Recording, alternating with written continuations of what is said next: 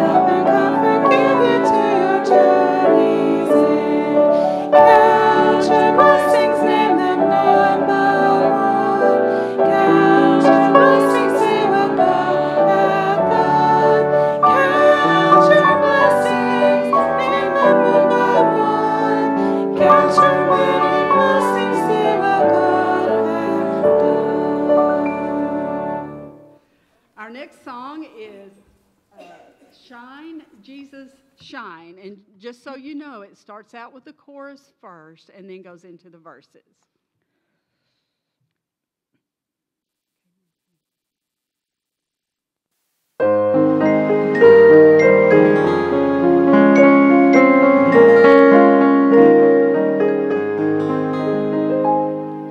Say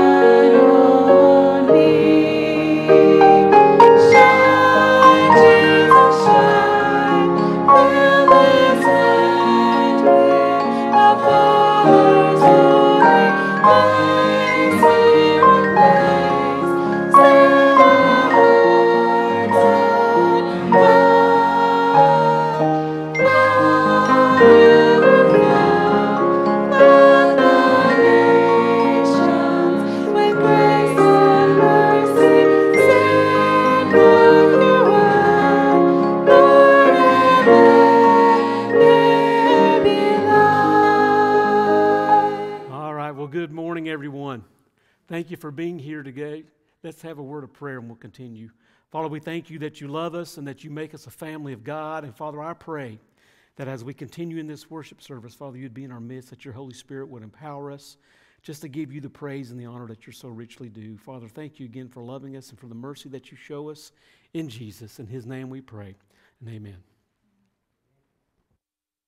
You can remain seated on this song, and we'll stand for the last one. So we're going to sing.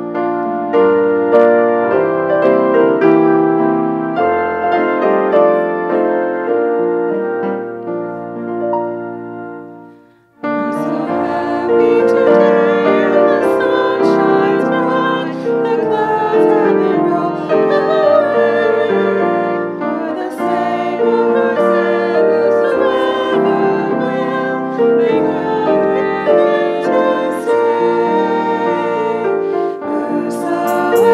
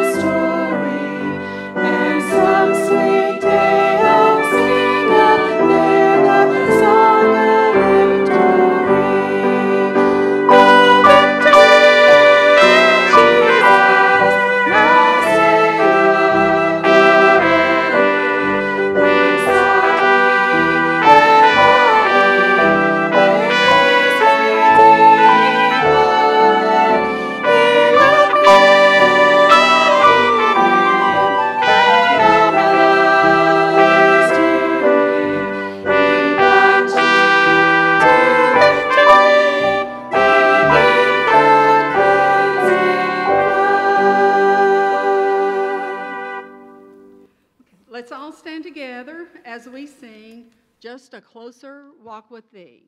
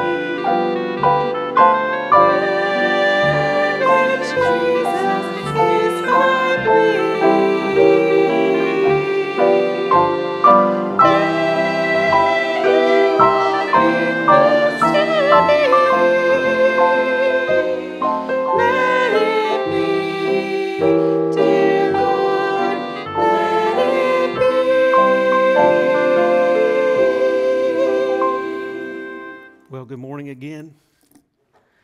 If you have your copy of the Lord's Word, please turn with me to Acts chapter 10. Acts chapter 10. As you're turning, let me just make an announcement that next week we'll be having our Harvest Sunday, and I want you to make plans to attend that. I'll be giving a quiz at the end of the service regarding this piece of information. Next Sunday, we'll be having a potluck meal. That means that the church will provide the meat, the bread, the drinks, but everything else will be from everybody. So just plan like you're having Sunday dinner at your house, and I'm coming over to eat with you, and bring all that food to the church, and then we'll eat it together. How's that? So we want to have a little time of fellowship. We want you to be a part of that. And I don't know if that's been exactly clear in the bulletin there, but I want to make that clear, and we'll hit that again at the end of the service. Today we'll be talking about God's command. God's command. The last couple of weeks we'll be talking about God's instruction. Last week taught God's requirements. Today, God's command. And how or what does God command us to do? What is God calling us to do individually? What is He calling us to do collectively as His church as we come together and compose the body of Christ in this place? We can be involved in a lot of good activities, and we can go through the motions, but we can ignore the main task in the busyness of life. Have you noticed that? Satan will allow good activities in order to divert us from doing the main thing that the Lord wants us to do. So I invite you, if you would, just to stand. Let's look at this verse of Scripture, Acts chapter 10. We'll be looking at verses 42 and 43. This is Peter speaking there, and he says, He, that is Christ, commanded us to preach to the people and to testify that He, that is Jesus, is the one appointed by God to be the judge of the living and the dead. All the prophets testify about Him, that through His name everyone who believes in Him receives forgiveness of sin. Let's pray together. Father, we thank You for Your word, for its power. Father, we pray that in these few moments, Father, we would be able to direct our attention completely and absolutely to the truth of Your word, and that Your Holy Spirit would open our hearts, our minds. Father, help us to focus in on the truth of Your word. Father, there are so many things in our hearts and our lives that pull us away from You. But Father, I pray that we would be able to shut those out of our hearts and minds even now so that we can focus in on what You're saying. Father, help us to understand, apply it, integrate it to our life as we walk in this life, and that we be found faithful to You. Thank You again for loving us. In Jesus' name, and amen. You can be seated. There's an outline provided there. Please follow along. And I want you to just remember that the Lord commands us to do some things in life. That it's not a suggestion. It is a command of God. I read an article that said that the average church member has sung thousands of hymns, has heard thousands of sermons over their life, but many of them have never led one person to Christ.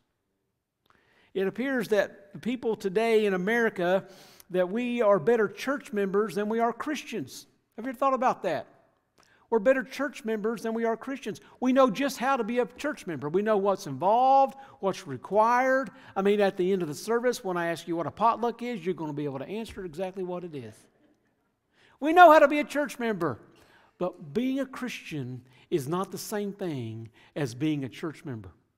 We are called to put our faith in Christ. Of course, we need as a church to worship together. We need to come together, and we need to have fellowship. We're looking forward to next week. We need to have ministry and take care of one another.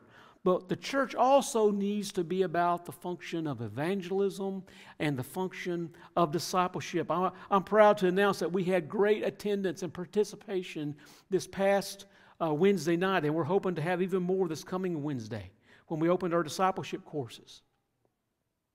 All 5 functions of the church are important. Certainly they are, but we need to make sure that all of them are addressed if we want to have that spirit of power and freedom and joy and excitement in the church. If you look in the Gospel of Matthew, in Matthew 4, the first words recorded of Jesus are this: repent. Repent, because the kingdom of heaven is near. Evangelism. Folks, everything in our life begins with repentance. You want a freshness in your life? Repent. You say, well, I'm a believer in the Lord Jesus. It begins with agreeing with what the Lord is. If you want revival, it begins with repentance. I had a young man from years gone by contact me lately, and he had gone through some troubles in his life. And I told him, I said, repentance. It starts with repentance in your life. He called me back and said, you know, I appreciate that. Repentance. You know what? The next words of Jesus after repent, follow me and I will make you fishers of men, discipleship. He tells us that we have to follow Him. Repent and follow Him. Now the question is, what's our part? What is your part in working out to accomplish this command, this mandate? What's our response? First thing is that God commands us to proclaim and to testify Christ. Look there in verse 42. He commanded us to preach to the people and to testify about Christ. Now, don't get hung up on the word preach. You say, well, I'm no preacher. I'm not much of one, as you can tell. We all have to preach. What does that word mean? It means to proclaim. It means to testify. It means to announce. It means to communicate. We're commanded to proclaim the good news of Christ, to testify of Christ. And it can be a bit scary. We all have folks in our life that we know are lost without Christ. Some are very intimidating to us to go off and have a conversation about the Lord Jesus, about the gospel. Folks, giving a testimony about the Lord's working in your life is not the same thing as sharing the gospel message. You hear me? You can say, well, the Lord's been good to me. That's not sharing the gospel. That's not being evangelistic. That's sharing it. That's testifying. It's not proclaiming. People don't know what they don't know. We need to come and communicate the gospel. Repent. Follow me.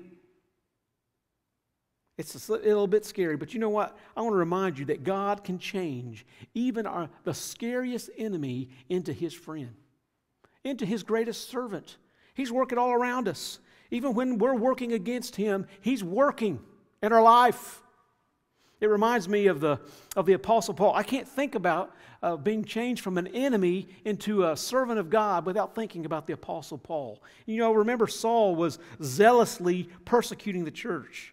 He was zealously persecuting Christians before his Damascus Road experience. He was so focused on what he was wanting to do for God. He was persecuting the church in the name of God that he didn't realize that he was actually an enemy of God. In fact, his mentor, Gamaliel, was advice to the apostles, is recorded in Acts 5. It was about how the Pharisees should deal with the apostles while they were on trial yet again. And he said in chapter 5 of Acts, he says, this is Paul's mentor. He says, I say to you, keep away from these men, that's the apostles, and let them alone. For if this plan or this is their work of men, it will come to nothing. But it is of God, you can't overthrow it. And you'll be found to fight against God. You see, God's always at work, isn't He? He's always at work. He'll not allow His work to go undone. So oftentimes, I look back through my life and I think, well, I need to be this or I need to be that. It's not about if I'm this or that. It's about being available and working to God. You've heard the greatest ministry is availability. We need to make sure that, I got that wrong, the greatest ability is availability. We need to make sure that we are available to work for the Lord. He won't let His work go undone, but it doesn't hinge on us. God seeks a relationship with us, and He wants to change us regardless of our sin. Saul was made into the Apostle Paul. Yes, he was the protege of Gamaliel. He was a PhD in the Jewish law, but he was the same one holding the cloaks at the stoning of Stephen. And then he had his Damascus Road experience, and Saul was saved and made into Paul. In fact, if you look in Acts 9, Ananias was there, and he was talking about how he was a devout man of the law. He had a good testimony, and the Lord came to him and said, go to this man Saul, for he's my chosen instrument to take my name to the Gentiles, kings, and Israelites. Let me ask you a question. How would you like to be Ananias' shoes? How would you like to be the one that was called to go to the persecutor of Christians, to the persecutor of the church? I would be scared to death. But you know what? The Lord calls us out, doesn't He? He calls us to a mission. What are the circumstances or the context or the commands to proclaim Christ in your life? What are the demands in your personal life for the Lord wants you to call out and proclaim, preach Christ? Testify to Christ. How do you respond to that? I'm sure glad that Ananias responded positively, aren't you? Are you willing to embrace God's will for your life? You say, well, how do I know what God's will is in my life? I tell you, are you listening, first of all? Are you paying attention? Because He speaks through His Holy Spirit. He speaks through His Word. He speaks through prayer, through the circumstances of our life. But He wants us to listen to Him. He wants us to engage. You know what? I can set my red Bible on the shelf, and it won't come out and speak to me. I have to engage it. I have to read it. And you know what? Even when I read it, it's not enough. I have to ask the Holy Spirit to come in and give me direction, interpret His Word for me, so that I can understand how to live it. It takes a lot of effort. It takes great interaction with the Lord's Word. How do we know His Word? By being in it, by being in prayer, the discipline of prayer. And then circumstances. Seeing the Lord work out the circumstances of our life. Where are you? Where are you in your life? I was talking to a student one day, and he said, well, should I continue in this particular school? And I said, where has the Lord put you? Well, this one may be better. Are you at that other school? Let the Lord work out your life. We're such consumers. We want this or that. We're not on a buffet line going down.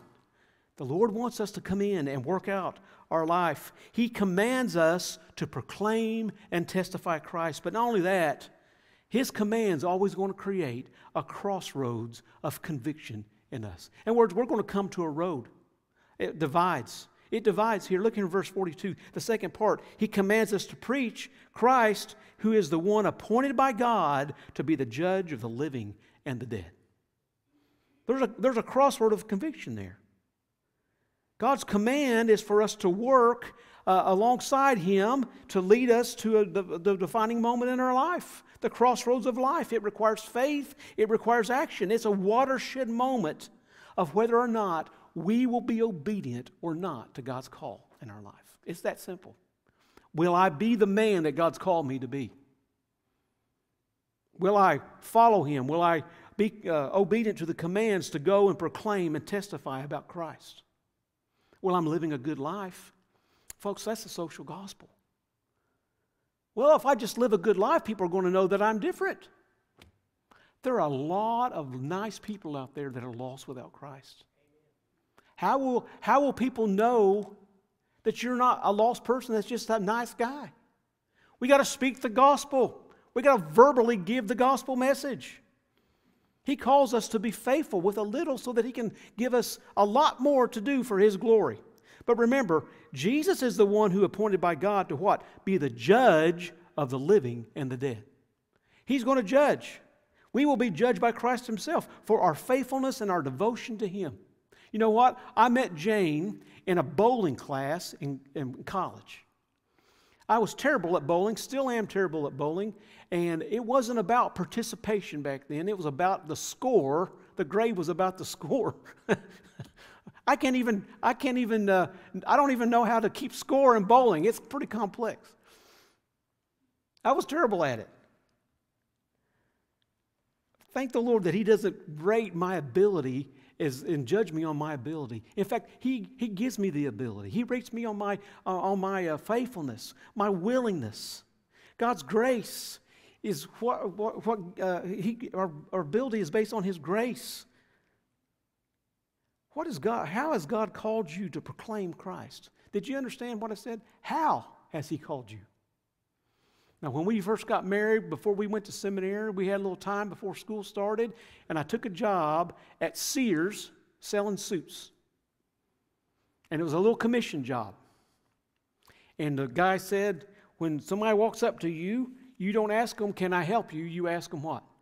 How can I help you? Because the context is you're selling suits, and when someone walks up to you, you're not there to say, can I help you? Because of course they want some help. They're wanting to buy a suit at Sears. You ask, how can I help?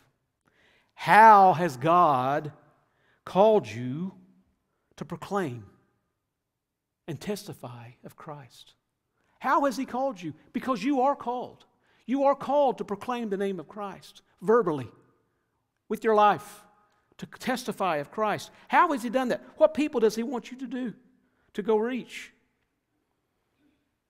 How can you be obedient? What adjustments does He want you to make in your life to follow the commands of God? What are those things in your life that you have to do? That's the question that we have. You see, we've been called to a crossroads of conviction. Will you be obedient or not? Look back at the Apostle Paul. It was a huge task that he was called to do. He couldn't rely on his own ability. His ability was out in the law, trying to cut back and forth about the law, the black and white of the law. He had a great opportunity there, but it was a great change in his life. Ananias too. But Paul was speaking about knowing Christ in Philippians 3. He said that my goal was to know Him and the power of His resurrection and the fellowship of what? His sufferings and being conformed in His death. Now that's a departure from persecuting the church, folks. It reminds me of Hebrews 12, where speaking of the Lord, he says, for the upcoming joy, He endured the cross. For the joy of coming back and being with the Father, He endured the cross. Are you growing in your knowing the Lord Jesus? Are you growing in your knowledge of God by your experiencing and obeying Him and what He is accomplishing in your life, of the work that you're doing, the service that you're giving to Christ? The secret of Paul's success is the same secret to our success. His abiding, intimate relationship with the Holy Spirit through Christ. Amen? You know, he was even witnessing to King Agrippa. If you look a few chapters down in Acts 26, Paul was talking to King Agrippa, and he said, I wasn't disobedient to the vision from heaven, talking about that Damascus Road experience. He said he was called first to Damascus, then to Jerusalem and Judea, the Gentiles, and I preached that they should repent and turn to God and prove their repentance by their deeds. Did you get that last part? That they should repent and what? Prove their repentance by their deeds. He was obedient. He wanted to know Christ. He wanted to know the fellowship of His sufferings, the power of the resurrection, conform to His death, and preach the gospel. God chooses us to serve Him. He chooses to serve Him so that we can reconcile this lost world to Himself. He wants us to be a part of that. Can you imagine anything in the world that's more important than being able to be used by God in that facilitation? Paul said in Acts 22 that he will be a witness, that God called him to be a witness to all men for what he had seen and heard. And he was talking about the Damascus Road experience. Our command is no different. You say, well, I've not seen Christ come and tell me anything, but you have the Holy Spirit of God in your life. When the Lord Jesus came in and saved your soul, He gave you the Holy Spirit to comfort you, to equip you, to do the work in you. And He commands you to be obedient. He commands you to proclaim, to preach, and to testify. In Damascus, Paul was told of all he had been assigned to do. Paul had been allowed to know God's will and to hear what Christ was speaking to him. And Paul was to be the Lord's witness to all people. And the Lord told Paul that He was sending him far away to the Gentiles and also to his own people. And Paul fully knew that what God's promised him was the very demanding, and it required what? Obedience on his part. Faithfulness on his part. So he went from being the enemy of God to being the servant of God. You're going to face a crossroads of conviction. When you engage or you consider proclaiming the name of Christ, testifying of the gospel of Christ, it comes to a crossroads, a watershed moment. Will you allow this challenges in your life to stop you from proclaiming and testifying about Christ? It's that simple. Will I allow it to stop me? What will stop me? Because God commands us to proclaim and to testify. And it's going to come down to a crossroads of conviction. But folks, the Holy Spirit equips you to complete God's commands. He equips you. You are empowered. You say, well, I can't do it. You're exactly right. You can't do it. The Holy Spirit comes in and gives you the direction. In Acts 10, the Holy Spirit came down on those who heard the message. And they circumcised the circumcised believers, that's the Jews, who had come to Peter, were amazed because the gift of the Holy Spirit had been poured out on even the Gentiles. For they heard him speaking in tongues and declaring what? The greatness of God. All people. The Holy Spirit has been preparing you from the first day you accepted Christ as your Savior. Did you know that? He's preparing you. He's preparing you to be an effective witness in His kingdom. He's preparing you to be effective in the everyday life of going here and there, but in verbally communicating the gospel. And I know that we have trials and challenges, we endure sufferings, but these will toughen us spiritually so that we will persevere under great difficulties. Look around this world today. Look around this country today. How did it get like this? And many times we want to say, what in the world's going on around here? Lean back against the fence as if we had no responsibility in any of it. Folks, we're here today alive in America. Amen. You think they're going to judge somebody else? The Lord's going to, He's the judge of the living and the dead. He's been appointed by God. We can't just sit back and watch Fox News and say this is a terrible place we're in. Get active. Get out there. Be a part of the solution. Paul grew up attending Jewish schools and studying the law and the prophets. He was credentialed to teach in any synagogue. He spent 3 years in Arabia having his heart and mind reformed by God after he had given his life to Christ. He served the Lord in Galatia for 10 years.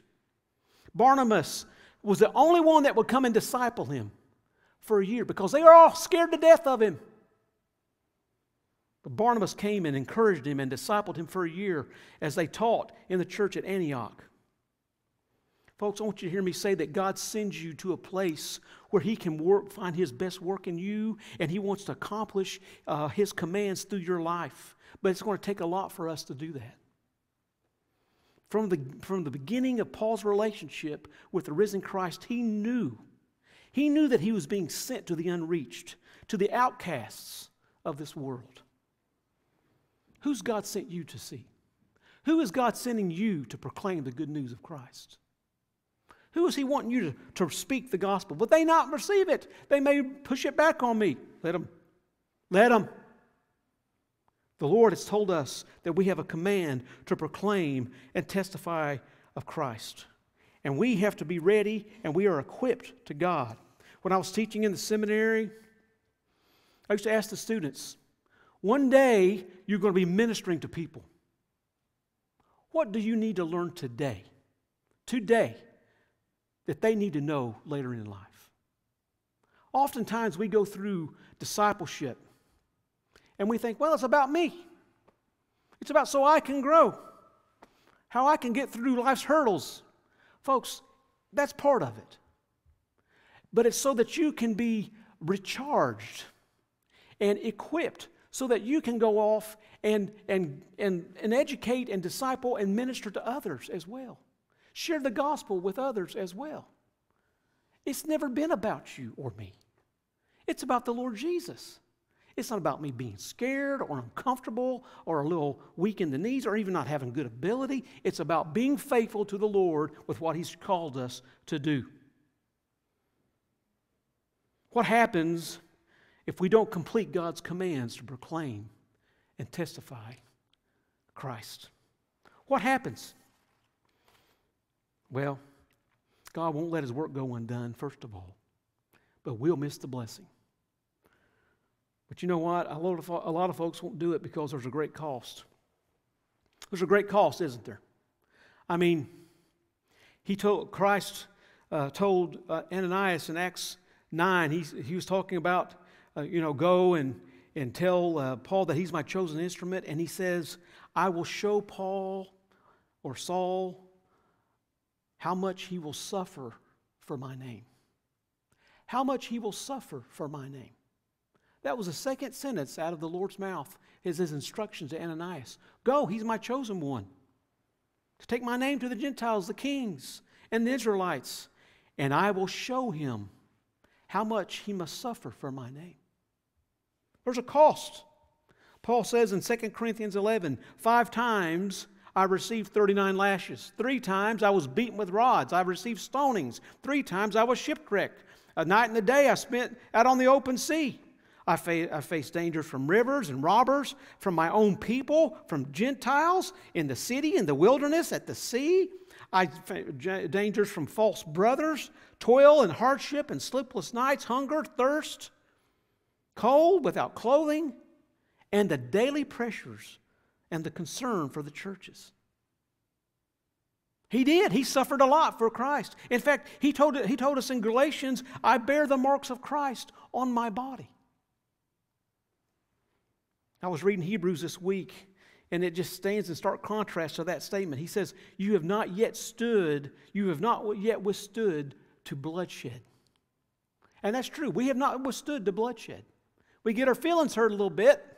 People point fingers at us and laugh once in a while, but we haven't withstood the bloodshed. But many of our brothers and sisters around the world are enduring that, even as we speak today. But even in all that context, all the cost of being a disciple of Christ, Paul says in Romans 8, I consider that the sufferings of this present time are not worthy of the glory that is going to be revealed to us. It's not even comparable of what's waiting for us in heaven. Will you complete the command of God? Will you complete the command of God? You see, God will do His work with or without you. He's going to complete it one way or another. He's going to bring people from every nation to worship Him and glorify Him.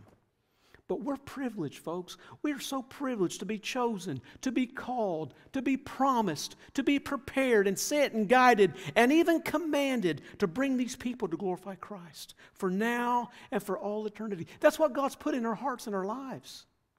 He commands us to proclaim and testify. And yeah, it costs us. It's a crossroad of conviction. But the Holy Spirit's going to equip us. He's going to equip us to do the work. Let me just read you one last verse and I'm done. Very familiar verse. Matthew 28. Jesus came near to them and He said what? All authority has been given to me in heaven and on earth. Pause. How much authority has been given to Christ? A little bit? All. All authority. And then He tells us, from that authority He commissions us. Go, make disciples of all the nations. That's not discipleship, that's evangelism, because you're making disciples. How? Baptizing them in the name of the Father, and of the Son, and the Holy Spirit. And here's the discipleship part. Teaching them to observe everything that I've commanded you. And remember, I'm with you always, even unto the end of the age. We've been given an assignment. Verse 19, go. You've been given an assignment. Go. We've been given the authority by way of the commission. We've been commissioned by Christ's authority in verse 18, and we've been given the assurance that He is with us always to the end of the age. Remember, don't forget. By the way, it wasn't a by the way, it was don't forget this. I know it's scary. There's going to be a cost. Go. Go. You know, there's been an occasion that I have asked my sons to do things that I knew would cause them great difficulty in life. Challenge, heartbreak even. Dude, they'd be scared. And I let them do it anyway. Because you know what? I think that's how we make men, don't you? I think that's the real world out there. We weren't trying to get them in a little, have a little party for the rest of their life. No one's going to jump up and down for them the rest of their life. They got to be men. You know, we had that conversation a lot when they were growing up, Jan and I. We were making godly men, and that was our little motto that we often lived by. And the world wasn't going to throw them a party. One day they won't get married, have kids, have a mortgage, a job. Boss was unfair to them, all the stuff that goes on with life. The Lord sends us out knowing that there's danger. He sends us out knowing that there's difficulty. But He sends us. He sends us and He tells us, we're not going alone. We're not going alone. We've been given an assignment. Proclaim and testify. We've been given authority, even though it causes us some crossroads, a little doubt sometimes. And we've been given the assurance that the Holy Spirit is going to equip us and that Jesus would never leave us or forsake us. question is, what's our response to God's commands? What is your response to what the Lord wants to do in your life? Pray with me. Father, we thank you for your love and mercy. Thank you for your word, the power that it contains. And Father, I pray that as we come to this time of decision, this time of commitment or recommitment, that we would be obedient to you. Father, that we would find ourselves in your will. And Father, if we're not in your will, Father, that we would make whatever adjustments that we have to be obedient to you. So Father, I thank you for your love and your mercy. I pray for each person here as we examine our own hearts and lives in contrast to your will. And we thank you for loving us in Jesus' name. And well, amen. Thank you all for being here today. Let me ask you a question. On next Sunday, are we having a potluck meal? Say yes or no. And does that mean that we're providing all the food, or do y'all have to bring some food? Y'all bring food. That was a true or false. You see, I was a terrible test giver. I was never really good at giving tests. All right, so y'all know to bring the food. Let me just run through some announcements, if I may. Don't forget about our Wednesday night discipleship. We're having a great time of fellowship and Bible study, and if you're not being a part of that, you're missing a blessing, and you know what? You're robbing others of a blessing of the Lord speaking through your life. I know it's a hard struggle sometimes to get over here. I know you're working and so forth, but please make the effort. You'll be blessed, and you will be a blessing to others as well. There are many studies there that are mentioned in the bulletin. I was told that the one after the boxes are unpacked is still open. It's for women who are new in town, and they want you to be a part of that. So please, you come. Paige and Jane are teaching that one. Also, Ronnie's teaching We Will Not Be Silenced. Ronnie Neese, that's a great one. Dad. My dad, Charles, I keep calling him Dad like y'all know who he is, but y'all do know who he is. Experiencing Grief. It's in the fellowship hall, and then I'm doing one called Forward as we go forward in our life with Christ. So I want you to be a part of those as well. Also, and I assume you're here for trunk or treat, so I'll leave that one for a moment. Next Sunday is Harvest Sunday, and I know we're having a potluck, and that's fantastic. We need to have fellowship. But at 10 o'clock, we're going to be in this room, and we have some ladies who are coming down from Michigan to sing for us. And so they're going to be making a great effort to come and lead us in worship. I want you to be a part of that. And I want you to bring everybody you know and bring them in here. It'll be a great time of fellowship and singing. We're also going to have a baby dedication. Did you know that? And so we're going to have some ladies, or some young men that will be dedicated to the Lord that will be up here as well. We want you to come and support those families. And then also we'll have a worship service, and that will be wonderful as well. And we want you to come and just enjoy that day. We'll start at 10. We'll go through a time of singing and so forth. We'll have an intermission, and then we'll come back in and have our worship service. I can't guarantee that it's going to hit at 11 o'clock. I can guarantee that it's going to be sometime. And so you come and start at 10, and then we'll just keep on going until we wind up having a little bite to eat. Also, we have the following Sunday on November the 12th. I know you can read this, but I want to tell you we're going to be having a tailgate Sunday school. It's just a time of fellowship. We'll have it outside, weather permitting. If we can't, we'll do it in the fellowship hall. It'll be time for just a time of breakfast. Nick is going to be teaching Sunday. Where are you, Nick? Are you up there? Nick's going to be teaching Sunday school that day for the whole group. So we want to come out and support Nick, and I've heard great things about Nick's teaching. And so I'm looking forward to hearing him teach, and so we're going to be a part of that as well. So you make sure you do that. You need to sign up in your Sunday school class, and you can make sure you're doing that. Make sure I get all these done. Oh, also, we need someone to sign up for the nursery. So y'all need to sign up for the nursery, and you can, where can they sign up? Where can they sign up for the nursery? Karen, just tell Karen. Yeah, see Karen for the whole everything, and she can tell you what's going on more than I can anyway. All right, come up here and tell us about our trunk or treat, and after that, we're going to let Mike come up here and pray for us. Y'all have a great rest of the day. I'll be quick. I just wanted to remind everybody, Tuesday night is trunk or treat. Last year we had over 500 people on this hill. So please, we need each and every one of you. It says it starts at 6. Get here as early as you can. if you can be here at 5:30 would be great, because at 5:45 there's a line out here always ready to go. So please come, because we need everybody. Candy is the reason to come, but we also share the gospel with people. We have tracts we put in each kid's bag, and Bibles that we can give the older kids. So please come and help us with it. We're going to have a photo booth. You can take a picture of yourself if you'd like to have one. So we're going to have that this year, which is a little addition. Be some food and candy. And we need each and every one of you. But come and help us with this. It's great outreach. Thank you. Thank you, Ronnie. I just want to echo one thing. I know you're standing up and you're ready to go home, but let me just say this. This isn't about candy.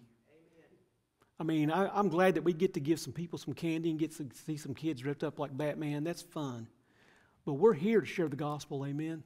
And we're going to be able to do that. So you come not only to be here, but you come ready to share the gospel and follow up with these folks as we have time after the event as well. We appreciate your participation. We always have a great time doing that. Mike, you come and pray us out of here.